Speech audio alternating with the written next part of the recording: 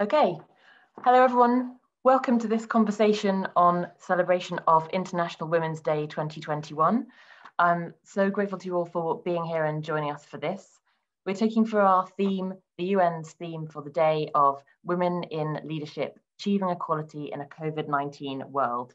And we want to use this time together today to talk about how tech has empowered women and how it's failed to empower women over the past year. It's been about a year now since COVID turned all of our lives upside down, and it brought with it some really incredible hardships, and for some of us, a few unexpected upsides as well. And I'm convinced that that has looked different in some specific ways for women than it has for men. Tech's kind of served us in a lot of ways, and in some ways we might have done better than we thought we could have done.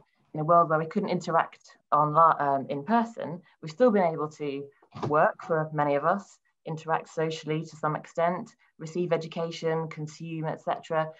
The pandemic has pushed some of us as individuals and institutions into adopting tech when we might have been reluctant to do so otherwise. But it's also brought home some really hard home truths about how far we've still got to go in terms of women's equality. Women have disproportionately lost jobs during the pandemic. There's a really shocking statistic that 100% of the jobs lost in the US in December were lost to women. They have been disproportionately responsible for taking on childcare responsibilities and for taking charge of homeschooling. And more worryingly, there's been an uptick in cases of domestic violence. And where those in-person support services are no longer available, that's even more concerning. So I've certainly, I think I speak for a lot of women, have been really itching to have a conversation about what we have kind of experienced over the past year and what parts of the changes to our lives we want to take forwards in our post-COVID world. And I'm really thrilled that we're able to do that today, even more so to do that with two incredibly impressive women who've accomplished so much in service of women's empowerment. Those women are Siobhain McDonagh MP, Labour MP for Mitcham and Morden, renowned as being one of the hardest working MPs in Parliament. She takes on thousands of cases every year on behalf of her constituents, and she has spoken in Parliament and taken forward campaigns on education, antisocial behaviour, transport, and inclusion. And most recently, she has been pressing Boris Johnson, the Prime Minister, to address the digital divide, which has been meaning that so many children aren't able to get the education that they need in the situation that we've been in the past year, where schools have been closed and education has been happening online. And my colleagues at TBI put out a report on achieving universal access in the past week, so that's something we could certainly get into in a bit. Our second guest is Shah-Dand. At Lighthouse 3, Mia helps organisations make responsible use of innovative technologies like AI. And she also set up the Women in AI Ethics Initiative, which helps to recognise, include and empower women in this field, including setting up the 100 Brilliant Women in AI Ethics list in 2018, which is now published every year and provides a brilliant resource for conference organisers and policymakers to source diverse talent in tech. So thank you both very much for being with us today. I'm really excited that we can have this conversation. The way we're going to structure this is I will come to each panellist in turn and give them a chance to give us their perspective on what the past year has been like for women and how tech has helped women to cope. And we'll have a bit of a free-flowing discussion back and forth. And then we'll open up the conversation to everyone at home listening. You'll be able to put your questions to the panelists throughout. You can start as of now, typing in the Q&A box.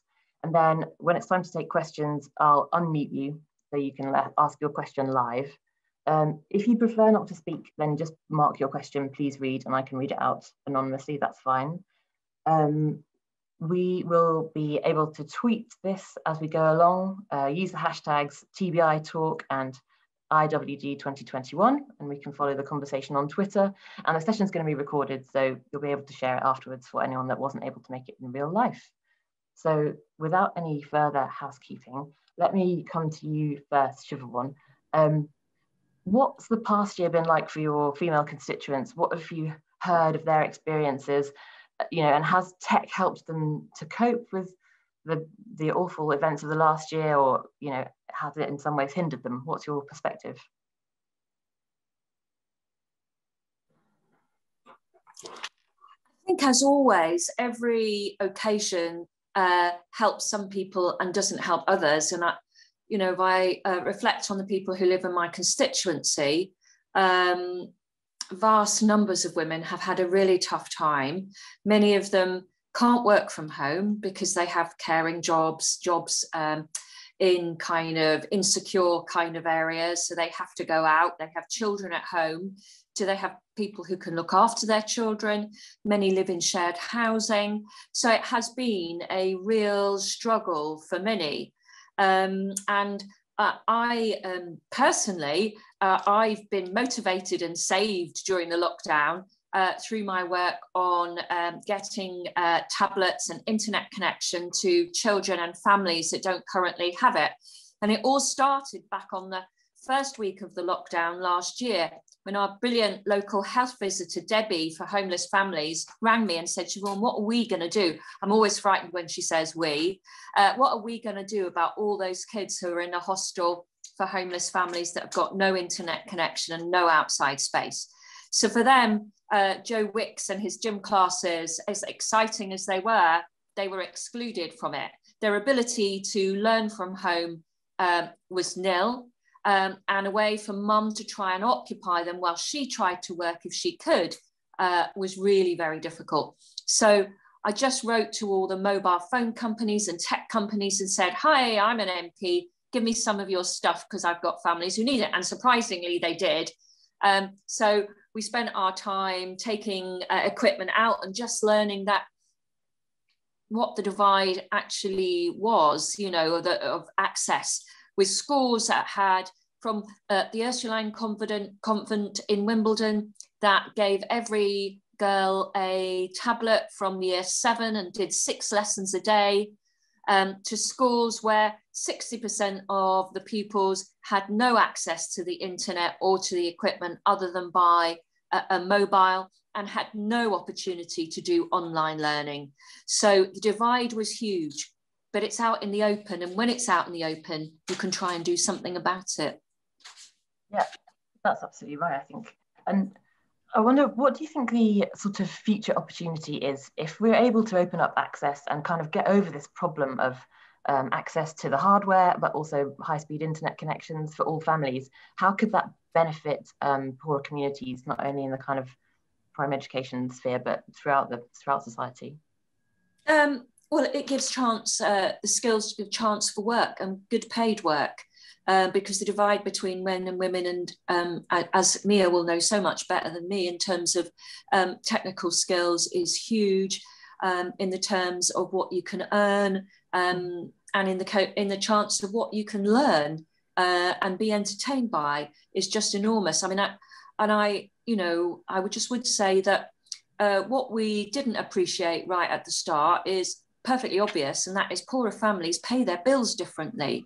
So your gas and electricity, they don't pay it on a quarterly basis or a direct debit. They're going to pay it on a key meter, which is the most expensive way of doing it. And with a mobile phone, it's pay as you go rather than a contract payment. So many of these families are excluded from the cheapest way to have internet connection. And it is that access to the internet that is the really big issue, bigger than actually having the devices, and probably a more difficult problem to resolve. Yeah, it's a kind of a really difficult structural challenge in society, isn't it? Something that we're really interested in is what is the potential of the internet to help people explore new careers and even businesses and sort of self-employment avenues that they might otherwise not have access to. In theory, if it lives up to its kind of promise, you can. It makes it radically easier for people to launch their own business or launch themselves as a self-employed tradesperson or artisan. And if you can harness that, then the kind of benefits for labour market participation are potentially really huge.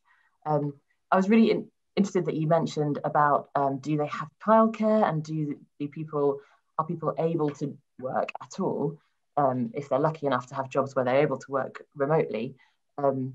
it strikes me that for a lot of women, they were making their lives work, balancing tech and work and their family through the means of quite an intricate network of after school care and friends of family helping out, and sort of very different kinds of childcare provision. And then when the pandemic hit, that sort of all got slightly imploded, meaning that it was all on the family, the immediate family that lived in the same house, to organise everything.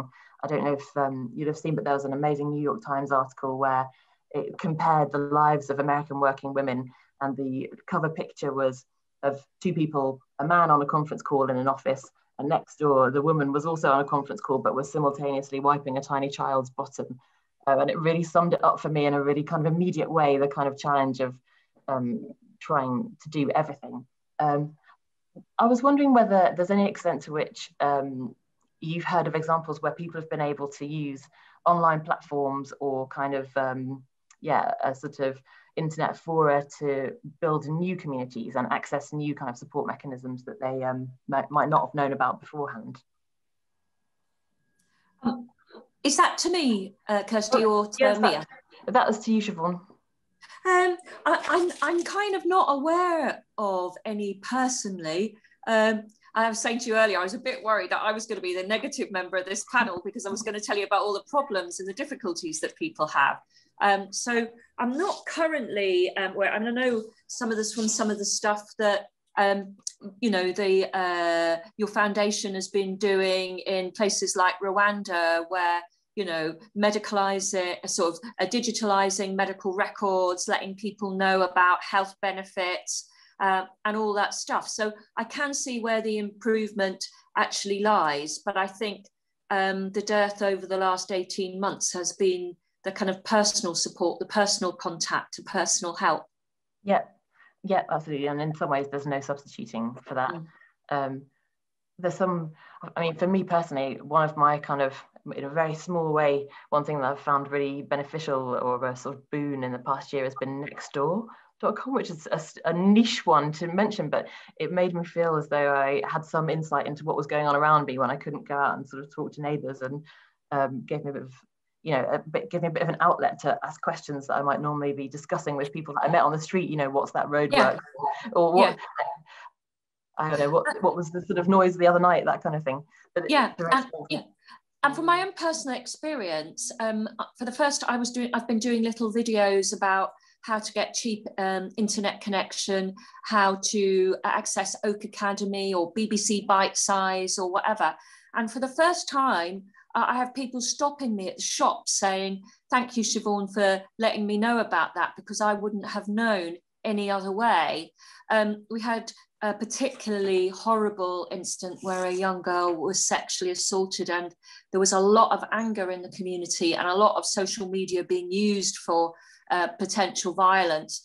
And we were able to have a couple of community meetings where we had 300-400 people attend, because they could, I suppose, because they could do it from their home and it was easy. We recently had one of the South African variants of coronavirus was found in the constituency. And so we kind of blended kind of more traditional campaigning things of just delivering a letter to everybody in the house and everybody in the area, emailing everybody, texting everybody. But again, we had a Zoom meeting, and 150 people came in on a Friday night. Now, I've been around a long time and I've never got 150 people in a church hall on a Friday night before. Yeah, there's some advantages to everyone being in on a Friday night, right? Yeah. And and frustrating as it might be to have to do meetings by Zoom, there are some advantages, and some, at least we are able to keep going in that kind of community engagement and that kind of democratic participation through those channels. Great. Let me turn to you, Mia. Your work with women in AI ethics aims to promote awareness and promote recognition and sort of reward and inclusion of women in tech and in AI ethics specifically. And I wondered, what's your take on how tech's always been kind of crucial to people's work lives for decades, but the past year has made it absolutely kind of central.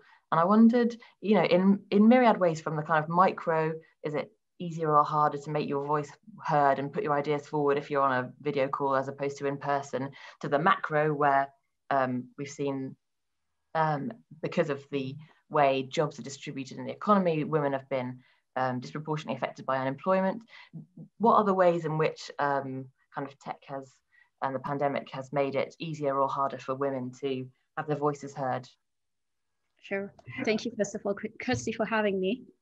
It's wonderful to be spending this day with such inspiring women. And Siobhain, just so inspired by your work.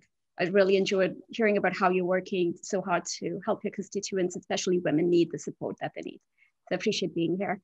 So I do have my own negative stories and negative spin. Siobhain, you're not the only one. So let me start with the positive first.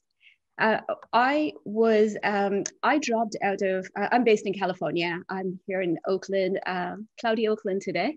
And I have worked in the Silicon Valley for a long time. I worked at many leading tech companies, but I had to drop out about 6 years back. I had a young child, my child is transgender, and we've just going through a lot of personal challenges. And for me, as a single mother, it was just impossible to keep up with the pace and technology.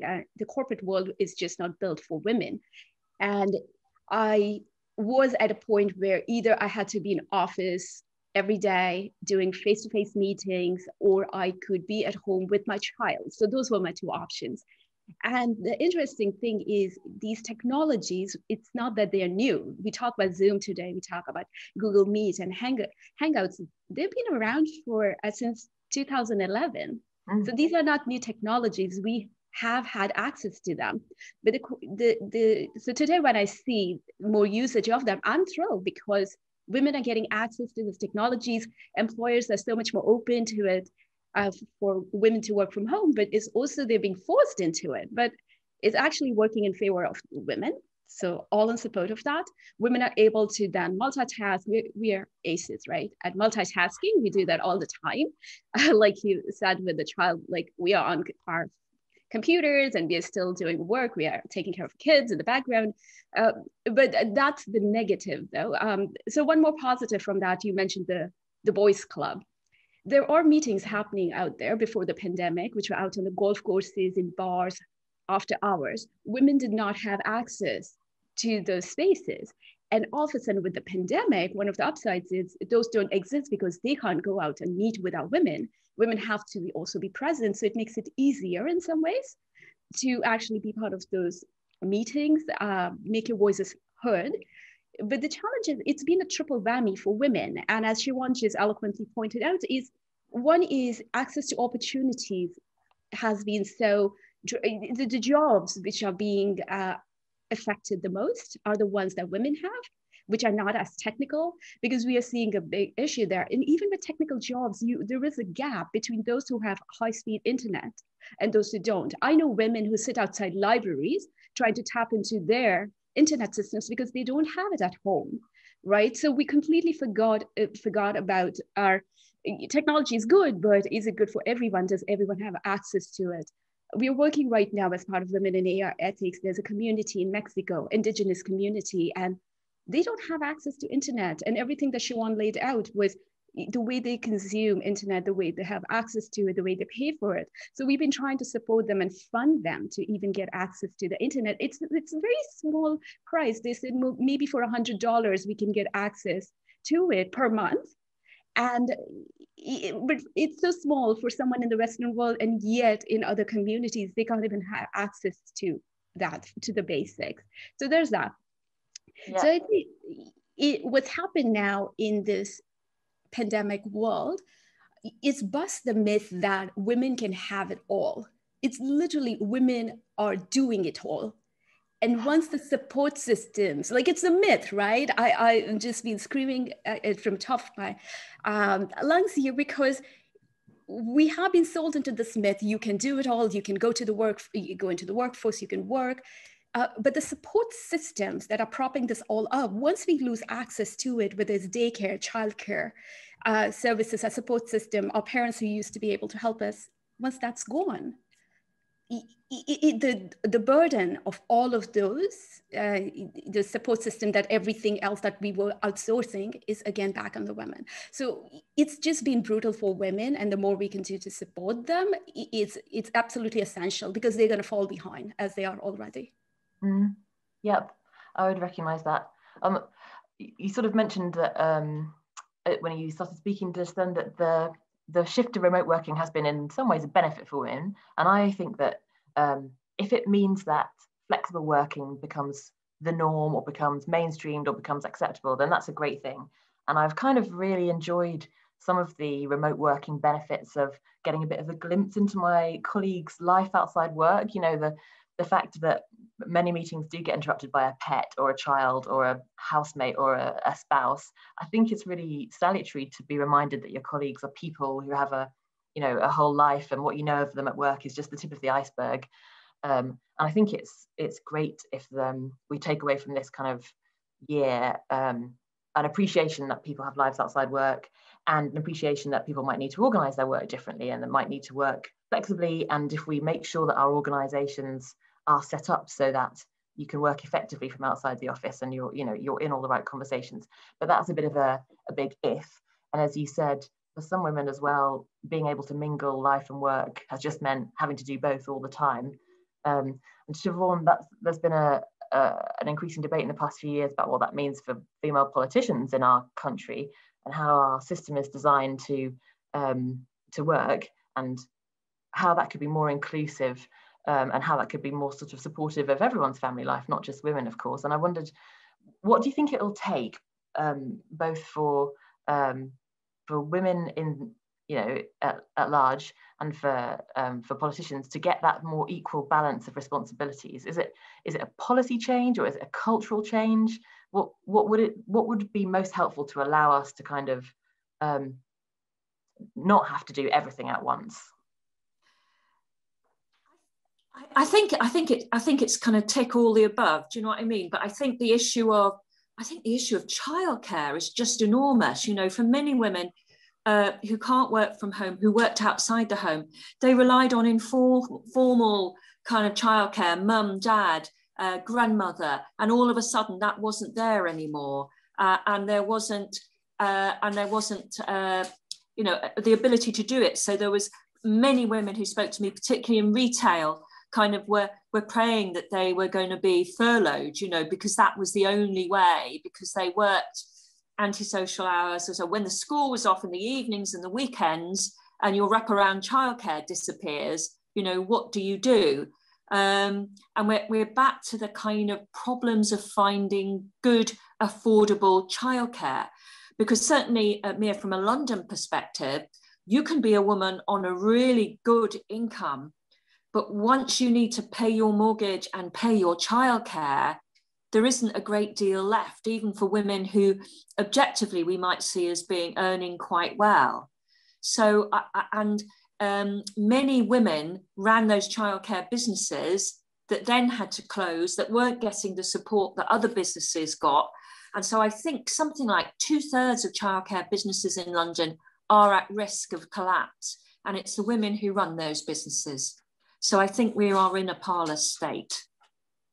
Yeah, it feels like a market that's malfunctioning in so many ways, in that it's so hard to find good childcare and so expensive as a consumer. And yet, as a supplier, you're also under huge amounts of pressure, I guess, partly due to the amount of regulatory requirements, the kind of those kind of burdens. But it's not working for anyone at the moment.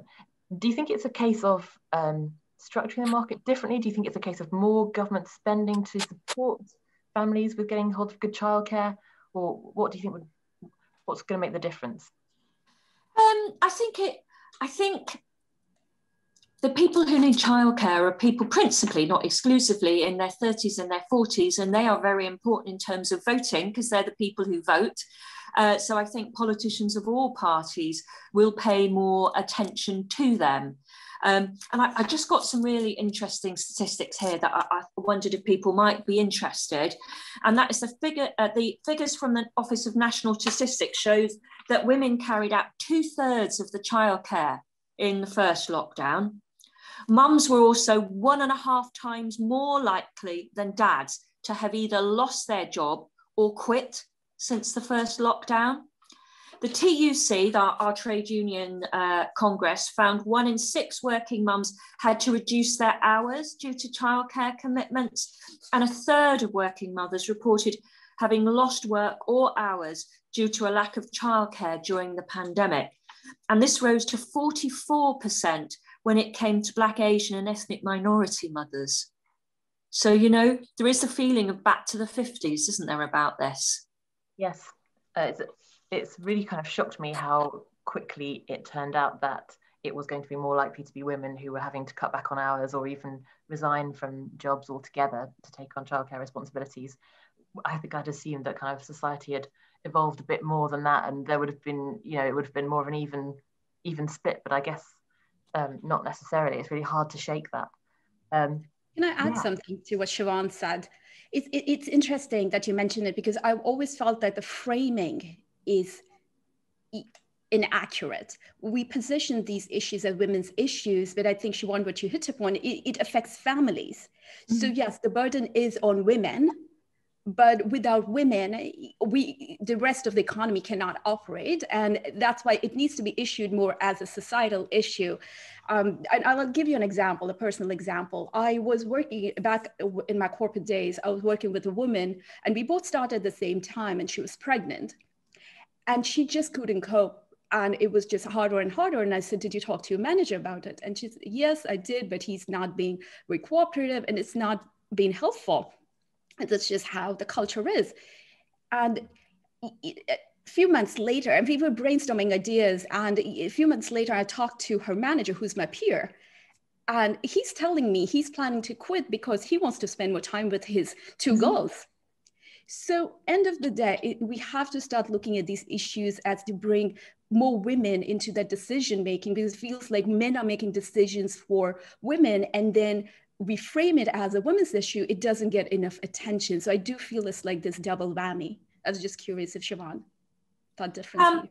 Yeah, I think there's a whole pushback from certain men, isn't there, to want to spend more time caring for their children. And as women work and, you know, are equal players in bringing, you know, financially supporting the family, and that family can be, you know, parents and children, but also very often in some communities, it's grandparents, it's, you know, younger siblings, it's so much more complicated, and the ecosystem around families is, you know, just so complicated. That I think that you're right. And there's a lot of you know, we can give statistics on women who are taking fewer hours or losing their jobs. The statistics we don't know are the women who think, you know, I'd really love to take the next step in my career, but I just don't think I can juggle it all. I just can't do that.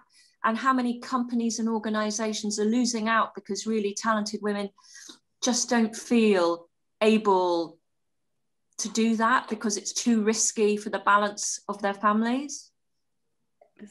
There have been statistics I've been looking at. Those look horrifying. There are more women who are dropping out of the workforce, and I thought it was me, and I'm talking 6 years back, and we fast forward to today and it hasn't changed. We're still seeing women who are stepping back. It's a lot to take on. And then there's also this issue of women who want to, so one of the ways that you can get ahead is being visible. You publish more, say in a science career, and we're finding that even in science journals, women are submitting fewer papers, which also sets them back in the careers. But at the same time, men are not having to face the same challenges, are actually submitting more. So right there, you see that inequality, then inequity just manifests itself in career opportunities. They're dropping out, they can't move forward, and then they're taking a step back. It's across the board. And it's, if we don't fix it right now, we don't address it, it is going to affect us for generations. It really will. And what does it look like in tech specifically, Mia? I think sometimes some of us have the tendency to assume that tech as a kind of new and innovative sector is a bit more progressive, and, you know, may take more account of people's need for a life outside work, and maybe a bit more supportive. But is that right, or is that a misperception? A gross misperception. I know it sounds very glossy as someone who's been on both sides, inside tech companies and also outside. I would say that it is a world built by men for men. And it's very hard for women to even, if you think about Silicon Valley and who runs the companies, it's all across the board, it's all men. We barely see any women represented. We'd recently published research on nonprofits in the AI space and who have billions of dollars in funding from the government, from private donors. And we're seeing the same trend. We're seeing even folks working on responsible AI, ethics of AI. Again, it's also being led by men. It's controlled by men. There are barely any women. And there were barely three Black, we looked at 30 organizations accounting for about 2 billion in funding. And there were barely 3 Black people on the leadership teams out of 100. Okay. Almost 100. So it's been pervasive. We've seen what's happening with Dr. Timnit Gebru and other women who've been forced out of positions at top leading companies like Google. And Facebook came under criticism for discrimination also recently. So it feels like, to what Siobhain said, we can only have a conversation as everything is out in the open. We can start addressing those issues now. And we are seeing that. Well, and which is why the technology is also not built for women, right? Because at Women in AI Ethics, our philosophy, our principle is simple. We believe that any technology that excludes half of humanity, more than half, right? If you think of women, people of color, any technology that excludes more than half of humanity is not ethical. So you can't have a conversation, here's technology is ethical, but we want to include voices of women. It doesn't work that way. You have to include. So we focus on getting more women on board, getting women represented at events. In every conversation where there are decisions being made, we need a woman at the table. And not just any woman, it's women with lived experiences. We try to get more working parents to our events. And you know what? Those are the hardest ones. Those are the hardest voices to hear because they're so busy. They're busy taking care of the families, of the parents, of the children. So we have to make special accommodations, and we do that. We give them more leeway on deadlines. We say, it's okay, I'll help you write that your event description. I'll help you with that. And then when those women show up, and it's just so powerful, because these are voices you've never heard from before. So we have to rethink the way that we accommodate women. And because this world built by men for men, it's just not working for women. Quite right. So let's, at that point, turn to our attendees and take a question or two from the audience. And can I ask Arzu Ulusoy, can you ask your question? In fact, you have 2 questions if you'd like to ask both, and we can put those to the panelists. I will unmute you in a second and you'll need to turn your mic on in order to do that.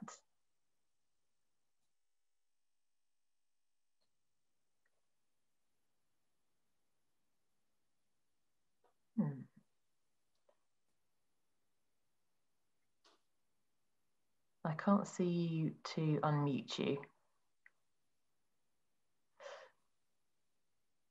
Okay, I will ask the questions on your behalf then. So the questions that Arzu put forward were, 1, what's the one thing that you would choose to challenge in your capacity over the coming year? And 2, in response to your point, Mia, about support mechanisms, how do we need to reimagine and redesign this area to continue to empower women in this new area? And I guess that is with regard to support mechanisms around childcare, and sort of access to sectors where women are underrepresented. So let me put those to you first, Mia. Sure, thank you for questions. So I would say one thing we are choosing to challenge in going into this new year is having more women represented at organizations that are making decisions about the future of technology. We believe that having more women represented in leadership teams, not just the worker bees, right? We have a lot of worker bee women. We need women in leadership roles so that they are at the table and they're making decisions on which technology should be funded. Is this just like some toy, or is it truly empowering women to do better and for their emotional well-being? women in charge of making decisions so that the funds are flowing to the right places, like the way Siobhain's doing in her role. And she is actively promoting causes that impact women and providing structures. It's not that men couldn't do it, it's just they don't have those experiences, right? A working mother's experience is her own experience, to just elevate those experiences and have them. So we're making an active push to get more women into those roles. The second is, last year, we saw so many women in our community, the women in AI ethics community, being impacted by the pandemic. They lost their jobs, they lost their livelihoods, they lost their visas, they couldn't, all the opportunities, they got their admissions, they got admitted to great schools, but those offers were taken away. They were struggling. So we started a mentoring program. And this is how technology can actually do good, is we were able to support women, nearly 200 women from 30 countries. And women in our community stepped up to help these other women, to mentor them, help them through this time, and giving the ideas and such. So we would love to expand on those programs, give more mentoring programs. The problem is the funding doesn't go towards it. There are other organizations, universities, and they're well-funded organizations, but they don't put enough effort into these programs because there's no ROI. So we found there were women coming from some of the most prestigious universities, from organizations who are very well funded, big tech names, who are coming to our teeny tiny program. We are a very tiny organization, but they were coming to us because no one else would support them. So I definitely see a need for mentorship type programs, solidarity programs, career support programs. But I saw one of the questions about how childcare should be. I believe in universal childcare should be free. I feel like that if we could fix one thing other than healthcare, which is still a big challenge in America, it shouldn't be, but if we could make childcare free, I do believe that would empower women, and it would really open up so many opportunities and reduce those hurdles, especially for working women with younger children. Yes. What do you think, Siobhain? Oh, well, I mean, absolutely rightly. I mean, mine are a bit more basic and prosaic than that. I mean, in that I'm hoping that with the help of organisations like your institute, Kirsty, that we could perhaps force the government to ensure that every child on a free school meal would have access to the internet and a device at home to learn. We know that the number of children on free school meals as mums lose their work are growing. And we know that these are precisely the children who have been most affected by the lockdown. A quarter of children on free school meals did less than 1 hour schoolwork a week throughout the lockdown. And there is going to be a huge pressure to try and help the children who are falling behind to catch up. And so while it isn't directly a woman's issue, it is indirectly a woman's issue, because I am sure that, you know, many mums are really worried about what's happening to their children, and how they ever get them into a position where, you know, school works for them, because we know that, you know, once you fall behind, once you can't keep up, the interest kind of wanes. And so, yeah, I'm hoping that we could perhaps force the government into that position. It wouldn't resolve the problem, but it would be a huge step forward. Absolutely. Yeah, there can be a real vicious cycle, can't there, once there's discouragement and, you know, a bit of stigma or sort of embarrassment about progress, then it can spiral. One thing that I think is maybe a small positive from the past year is sort of a bit of a shift in the political debate around what is part of the legitimate part of education policy. So I think we've always known that the home environment was critical to students having good outcomes, but there's been a bit of a tight barrier around, you know, what is schools' responsibility and what is education policy and what is, you know, something that government needs to address, but it's seen as separate. And of course, it's completely interlinked. And you know, it must be right that as part of any government's approach for having a good education system, there must be means of getting people access to internet and access to devices, and ensuring that they have, you know, decent nutrition while they're doing their schoolwork, and having those basics in place, without which you can't learn. Yeah, Mia, we have a thing where people who are on a very, very, very low income have free school meals. And it's become a code for lots of other things, hasn't it? It's a code for poverty. It's a code for not doing well at school. It's a code for so much. And it was very much, I think, in the dark before the lockdown happened. And now it's become, whole swathes of the community who would never have thought about free school meals before think about them now. And we've had an inspirational young footballer, Marcus Rashford from Manchester United, campaigning to get free school meals extended to school holidays and stuff. So it's become the conversation of every day for people who have not experienced free school meals, which is also really important. I feel like it's 2021 and we in the Western, the more developed economies, we should not be having a conversation about should children be going hungry or not. And yet here we are, right? I mean, there is a huge disconnect. And I find that disconnect is between zip codes. In California, which is home to billionaires and maybe the largest number of billionaires. And yet we see there are people who can't even afford the basic meals, and your access to internet is defined by where you live. So people in urban areas and rural areas have limited access or no access. Women who live in urban areas, but in a certain zip code also do not have access, which are low income. And these are the folks who need more access to it. So it feels like the ones that already have the privilege and the access are getting more, and yet those who don't are just getting left behind. So the real question is, how do we make sure it's more equitable? How do we make access to the just basic infrastructure, right? We call it basic: food, health, like Maslow's hierarchy. We're still at the bottom, and we're still trying to figure out how do we get food to everyone. And if we have to talk internet and access to technologies, then let's just make sure that we're not leaving these communities behind. Yeah, absolutely. I wanted to pick up on something you said just then, Mia, about caring professions, and I was thinking about how having to shift to remote learning has been a huge burden for teachers, and they will now have this kind of responsibility to help children catch up, having missed nearly a year's school, and the teachers can often sort of tend to fill the gap where you might at some point involve social workers as well, and can end up doing a whole load of sort of extra services to support children and their families. And yet it's not a particularly well paid profession, and same with nursing, and same with social care. And even after this past year where we saw in the UK at least, a huge public upswell of appreciation and gratitude for nurses and other care workers and the NHS in general, we're still not paying them particularly well, not treating them particularly well. And I wondered, why do you think the caring professions, which can be very female dominated, are so undervalued by society? What could we do to redress that?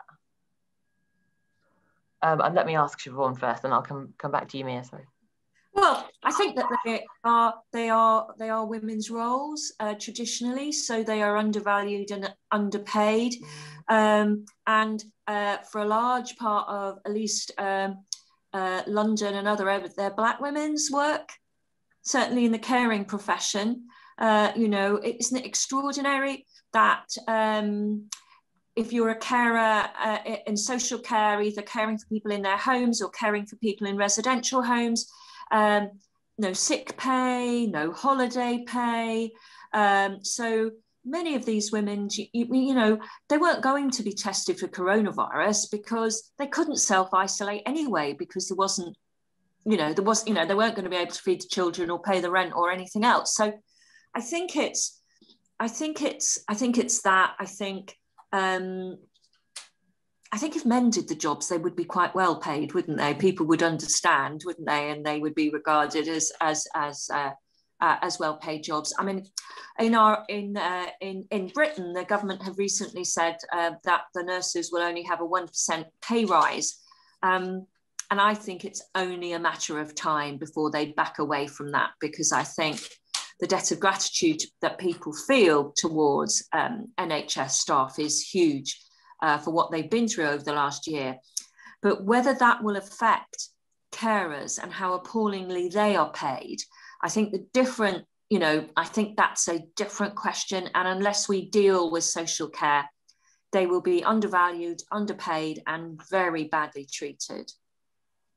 Which has sort of knock-on effects for the rest of society and the economy, because if you don't get these things right, then there are costs for families, and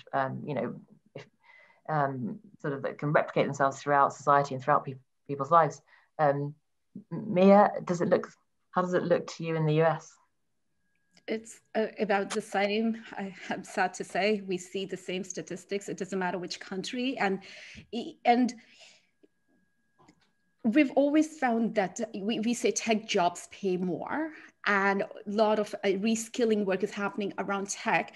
And yet we do need more of the social sciences. We need more investments in areas that women are leading. And to your point, you pointed out something which is, we don't talk about a lot. The women's jobs are paid less. Any roles that are traditionally female, like nurses and caregivers, are just paid less because it's cultural.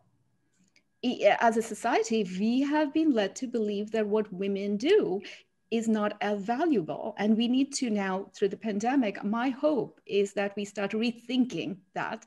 I hope the pandemic at least forces us to rethink all these traditional norms, and every person who's on this, who's attending in the audience, should go back to the workplaces and go back to the local governments and their employers and ask, like, why should like what I do be valued less than what someone else is doing, because just because of gender, or race. So Absolutely. It's something we need to, I feel like even it also highlights the role of government. The government needs to take a more proactive role, because I feel like there should be I'm a big fan of universal basic income. I feel people's needs should be met. And this is something for women, especially caregivers. Maybe there should be a supplement, because they do more. They're at home, they're working, and their work should be valued. I know these are radical ideas, but we're trying to undo systemic injustices for how many, like centuries now? And if we don't take any radical steps, how do we even begin to address these? It's not going to happen incrementally, because we leave so many behind. And like Siobhain said, it's going to impact generations. So we need to step up and do it now. And I do have a personal experience with the educational systems, in that my child went through 6 different schools, and that was just during the years from elementary to middle schools, and how the schools are not set up as is to meet the child's of special ed, special education, students who struggle, who have learning disabilities. And not only are we leaving with the pandemic that teachers are being impacted and not having the resources and support, but we're also leaving behind those who have those developmental challenges. So again, how do we come together, not just as a community, but also at a governmental level, to provide more resources and support there? And we're at a time when radical action is needed, by the sounds of it. I think that seems to be where we're coming to. Unlike me, I don't really support universal income, because I believe that the jam would be spread very, very thinly, and I would rather concentrate on improving people's pay and terms and conditions. And I think that mentally, I think that socially, work is really, really important, and working and contributing is really important. I kind of have a problem with a kind of something for nothing idea, that I actually, I think work is important. And I think that the nature of work is going to change, because you all know more about it, Mia, than me, but I think we will see with artificial intelligence the stripping out of lots of well-to-do jobs. In the UK, we would call them middle-class jobs. That would be, because middle class doesn't really translate well, does it, between our countries? But so, the accountancy jobs, the lawyers' jobs, those jobs are going to be badly affected by artificial intelligence. But we will always need people to care. We will always need people to look after the elderly or young children, our healthcare systems will always grow. They are the jobs that are going to be long lasting. And, maybe hopefully that we will, in our mindsets, get that they are the jobs that are, really worth a good deal and should be paid well. Yeah. Well, personally, there's a really interesting question here from Chema Tricky or Kima. I'm sorry if I'm pronouncing your name wrong. Let me come to you and see if you'd like to ask your question live. Go ahead. Thank you. It's Shema. Thank you for giving me the floor. I was just asking if, because we were talking about technology and the role that they could play. And one question that I had is the role that they could play in teaching empathy to children, because we're talking about women and the vision of and the problems that women are facing in their lives. And maybe if we can teach empathy, I don't know, through AI and tech projects and programs in school, they can learn more about different people from different paths in life, from different social classes, from different economic backgrounds, and that might help in the future, at least future generation, bridging the gap of gender and other experiences and discriminations that people face in life. Thank you very much. Mia, does that AI to teach empathy, does that exist? And if so, does it work?